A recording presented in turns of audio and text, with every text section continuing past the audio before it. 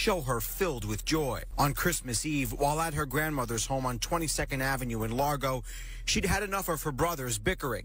DeMarcus and Darcus began pulling guns on one another. Abrielle told DeMarcus, quote, "You all need to leave that stuff alone. Why are you trying to start it? It's Christmas." They both had been fighting over Christmas presents, with the 15-year-old Darcus jealous that their mom had spent more on gifts for 14-year-old DeMarcus. After Abrielle stepped in, DeMarcus pulled a gun and fired, killing her and sending her son and his nephew, an 11-month-old, falling to the ground. Then Darcus pulled his own gun and shot DeMarcus, leaving him badly injured. This proliferation of guns on the streets and guns in this area and guns in the hands of these kids, this is the worst I've ever seen it. I don't think we've ever seen it this bad. The sheriff says the area around 22nd Avenue in Largo has been subject to extra patrols lately, with 13 gun-related incidents since September. He says his office has gotten reports of 17 guns stolen from unlocked cars. He suspects the guns used in this shooting were obtained that way. And people can't leave their car doors unlocked and leave their guns in their cars. It's got to stop. Further, the sheriff says both juveniles have been let off the hook too easily by the juvenile justice system, particularly DeMarcus, who has a history of violence against school staff and law enforcement. The sheriff is calling for tougher laws. They are not getting the consequences that they should get that keep them from doing it again and again and again. Abrielle was only 23, and now her kids, an 11-month-old and a 6-year-old, will have to grow up without her. Evan Axelbank, Fox 13 News. DeMarcus has been charged with first-degree murder for shooting his sister. He's in the hospital and expected to recover. Darcus is charged with attempted first-degree murder and is in a mental health treatment facility. Shalom, shalom. First and foremost, giving all praise, honor, and glory to the Heavenly Father and His only begotten Son, Yahweh Bahashem, Yahweh Shai, Bahashem Rekakwadash. Double honors to the apostles and the elders at Great Millstone, of whom I learned from Salakia. Listen to the elder who out here. You know, to the brothers that are out there doing the work in truth and sincerity. Hey, shalom to you. Let's just jump right on into it. You saw that? Hey, that's the Christmas spirit, isn't it? Huh? That's the Christmas spirit, right? And I truly believe that you know, there's a whole lot of demons and a whole lot of things going on around the 19th, you know, through the first, you know, as on the Gregorian calendar, if you will, as Esau Edom's calendar. Now, the scriptures has plainly told us, and now this lesson's been done before. I know it has. And I'm going to do it again. All right? Because I saw that clip right there. It was put up by, you know, the brother, Debar Kabash, and it was put up by, you know, the elder Amawan Gabar, right? You know, and I saw that, and I was thinking, you know, well, here's the Christmas spirit. There's so much, everybody gets so uptight and all messed up and blah, blah, blah. It's because it's a pagan holiday. Now, you got to think about certain things that are going on, you know, during this time of year. I don't like this time of year.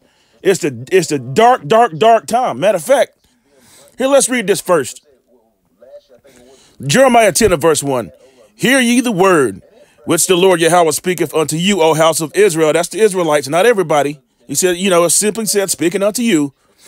Verse 2, thus saith the Lord Yahweh, learn not the way of the heathen, and be not dismayed at the signs of heaven, for the heathen are dismayed at them. See that? The heathen are dismayed at the signs of heaven. And that's one of the ways we went off. We went a whoring with our eyes, worshiping idols.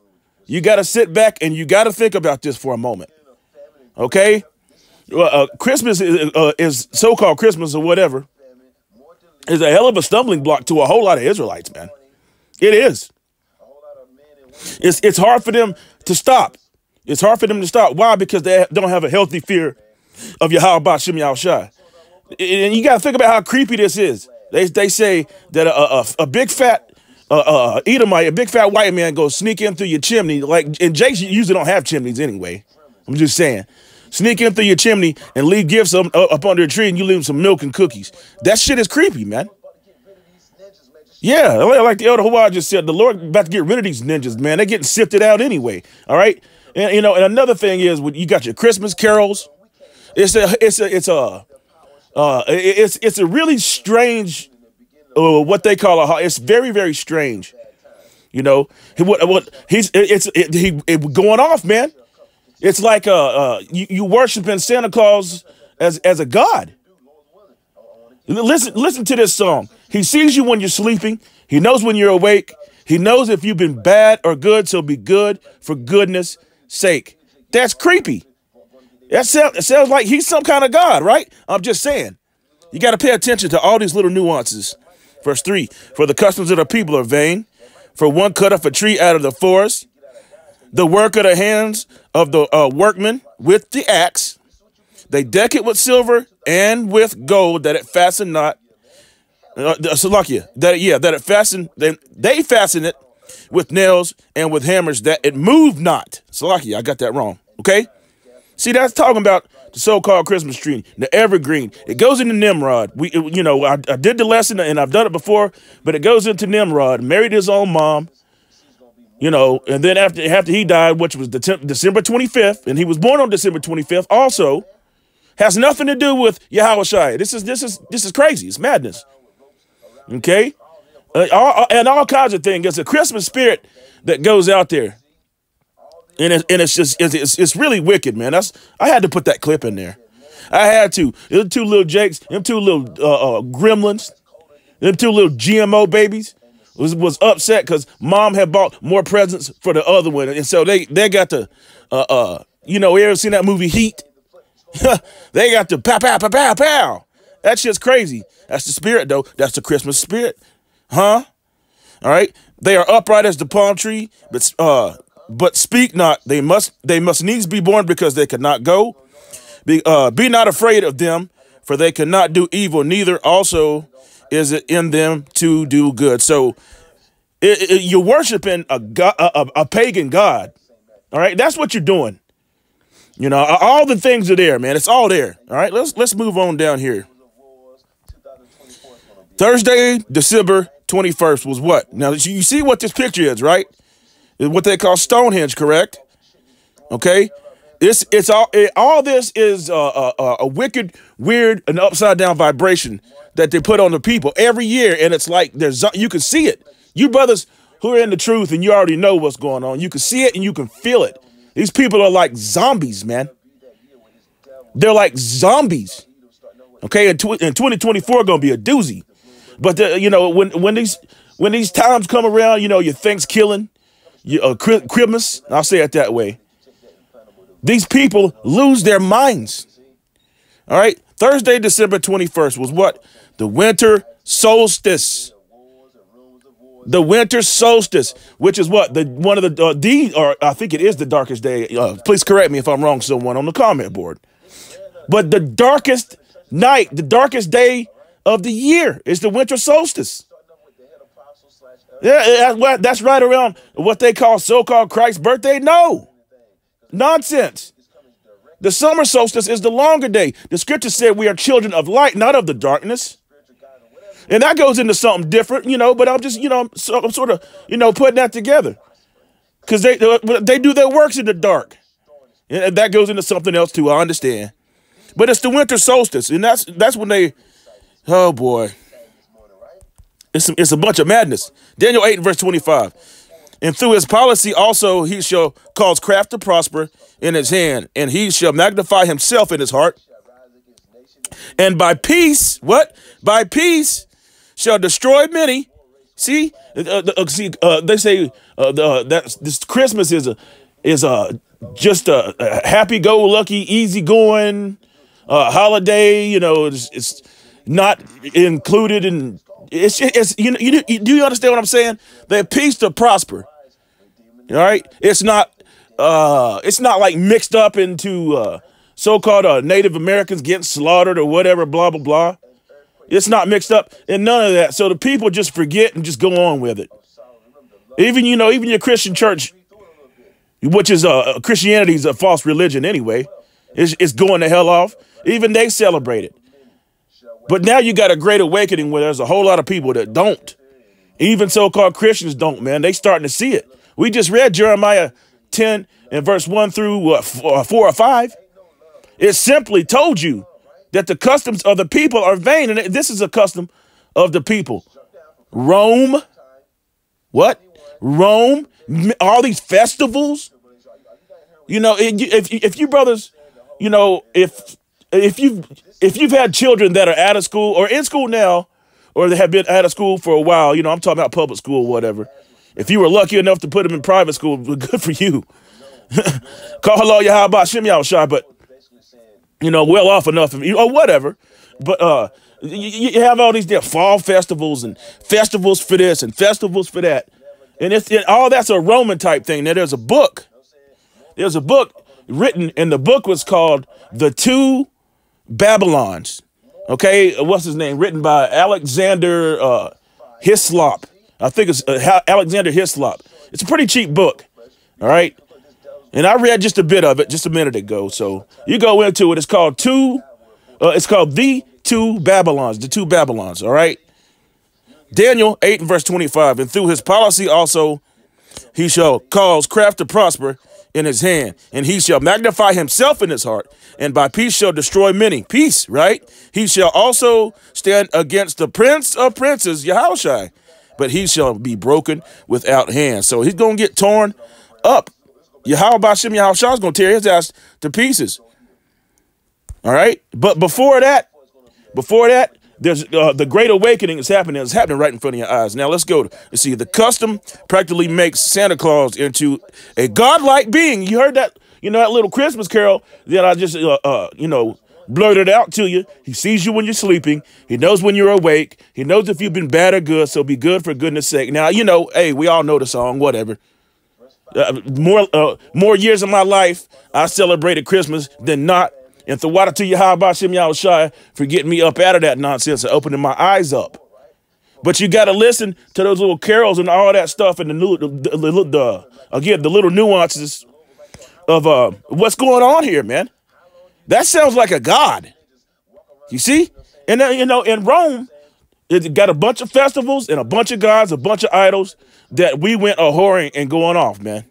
Let's read it again. The custom practically makes Santa Claus into a godlike being with the ability to hear children's wishes, prayers, and visit all the good children, see, all right, of the world in one night. Woo, what? All the good children of the world in one night. That sort of reminds me of Exodus, you know, where Yahweh Shem Yahushai, you know, when he was going to kill all the firstborn. And that's wow. Interesting. Okay. Anyway, and visit all the good children of the world, night, with supernatural powers, and he portrayed as always staying the same age, immortal, Salakia. You see that? That's crazy. Of course, this is a myth found nowhere in the Bible. That's right. So when we enter the Bible, we say, "Thus saith Yahweh Shem Yahushai." Anything else is uncivilized. You see that? Anything else is uncivilized. Oh, man. Oh, let's go here. Deuteronomy. This is crazy. Deuteronomy 12 and verse 1. There are statutes and judgments which ye shall observe to do in the land, which the Lord Yahweh, thy power of thy fathers, given thee to possess it, in all the days that ye live upon the earth. Verse 2. Ye shall utterly destroy all the places wherein the nations which ye shall possess serve their gods. Do you hear this? See that? Upon the high mountains and upon the hills and under every green tree. Verse 3, and ye shall overthrow their altars and break their pillars and burn their groves with fire. And ye shall hew down the graven images of their gods and destroy. What did Edahuah just say? He said, burn it to the ground. That's right. I gotta go back. And I'm gonna pause that. Because I want to hear the rest of it. Okay. Anyway, and you shall overthrow their altars and break their pillars and burn their groves with fire. And ye shall hew down their graven images of their gods and destroy the names of them out of that place. All your Santa Clauses and all your all these names, you know. And you go into the Bible, you've got Marduk. You see, what was about all this nonsense. Okay. You know, and Christmas, that goes into a whole different thing with them paganism, man. They have all kinds of gods, just like the old Egypt and them Hamites. Same type thing, man. Same type thing, right? Verse 4, ye shall not do so unto the Lord your power. Did you hear that? Did you hear what that said? But unto the place which the Lord Yahweh, your power, shall choose out of all your tribes to put his name there, even unto his habitation shall ye seek, and thither, Salakia, wow, I'm tongue-tied again, and thither thou shalt come, all right? All these sacrifices, and this is crazy. It's madness. Those who worship Yahweh Shem Yahweh must worship him in spirit and in truth, man. All right, so let's move on. I'm not going to make this too much longer. Winter solstice. Here's that book right there. The two Babylons. Okay? I would read more of this, but it's sort of hard to. Here we go. Introduction.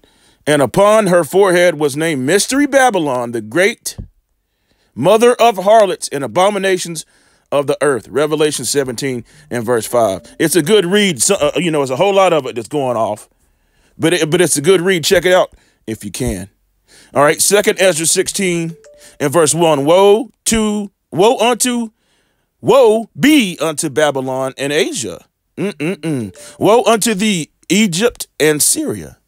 Gird up yourselves with cloth of sack and hair. Bewail your children and be sorry. See, you're going to be sorry. Your children going to be put to death. 2024 going to be something. It's going to be something. And be sorry, for your destruction is at hand. You see that? Babylon's going to get ready to be destroyed, man. All right? Because of all the iniquities, that mystery whore, Revelation 17, verse 5, we were just right there at it. Read it in that book. Okay? All right? A sword is upon you, and who may turn it back? Jeremiah 51. Jeremiah 51. I was just reading that with a brother yesterday. Okay? A fire is set among you, and who may quench it? Plagues are set unto you, and what is he that may drive them away? There's no way you can get away with it. None shall want her mate. None of his words are going to go out void. He will accomplish on which he set everything out to do. Because it is written, so shall it be done. The mighty Lord sendeth the plagues, and who is he that can drive them away? A fire shall go forth from his wrath, and who is he that may quench it? Can't do it. Your arms are too short to box with Yahweh Shem Yahweh Shah. Stay tuned, please. I got to make sure it's being recorded. It was recording, so very good. Call hello Yahweh Shem Yahweh Shah. All right, so I mentioned Jeremiah 51. I think I had it pulled up. Yeah, I had it pulled up because I was speaking with a brother yesterday. Jeremiah, there's Jeremiah right there. Yep. Jeremiah, here we go. Jeremiah 51. Verse 1, thus saith the Lord Yahweh, behold, I will raise up against what? Babylon, and against them that dwell in the midst of them, I say midst of them that raise up against me a destroying wind. Yep, I was reading this yesterday to the brother. We had a good little lesson. It was good. All right, verse 2, and will send unto Babylon fanners. What happens when you fan a fire? You feed it oxygen, and it gets hotter and hotter and hotter and hotter. Fanners, all right? And those fanners are what? Them ICBM missiles and with the angels in the midst of the Lamb, right? All right? That shall fan her, who? That mystery whore, great Babylon, right? And shall empty her land, for in the day of trouble they shall be against her round about. Them ICBMs. The 4 angels holding back them 4 winds, man. That destruction that's coming upon this place. Why? Because of all the abomination that is done in the midst thereof. You see that? All right, verse 3. And against him that bendeth, let the archer bend his bow. See that? Let the archer bend his bow, and against him that lifted himself up in his brigade. All right, a brigade is, I believe, a military term, right? Okay, and spare ye not her young men. See that? The draft and all that. Spare ye not her young men. Everything gonna get destroyed, man. Destroy ye utterly all her host. Everybody. All that army. The whole damn place. Verse 4. Thus the slain shall fall into the land of the Chaldeans, and they that are thrust through in her streets. See that? Let's move on down. Flee from the midst of Babylon. Babylon has been a golden cup. Therefore, the nations are mad. That's why they're going to bend them damn bows and shoot them arrows. Babylon, verse 8. Let's jump on down here. Babylon has suddenly fallen and destroyed. Hell for her, take balm for her pain. If so, she may be healed, but she ain't going to be healed. No, let's move on down to verse 11. This is my last scripture, that I'm going to get. I'm just going to make this lesson real quick. All right. Verse 11, make bright the arrows, gather the shields. The Lord Yahweh have raised up the spirit of the kings of the Medes. See that? Who the Medes? Them damn Russians over there, man. And they got the largest nuclear missile stockpile on earth. You see that right there? Uh-oh. All right. For his device is against Babylon. What device? Them ICBMs. We're telling you what it is. We're telling you what it is. See, and the elder said more protests, people frustrated, people getting shot over, mama, you gave him more presents. That's why this place got to be destroyed. We're reading about it right now. For his devices against Babylon to destroy it, because it is the vengeance of the Lord Yahweh, the vengeance of his temple. He's pissed off against this great whore. He don't like it neither. The nations don't like it. Nobody likes it. Hell, Edomites don't like it. Verse 12, set up a standard upon the walls of Babylon. Make the watch strong. Set up the watchmen. Prepare what? The ambushes. For the Lord Yahweh have both devised and done that which he spake against the inhabitants of Babylon. This place is freaking finished.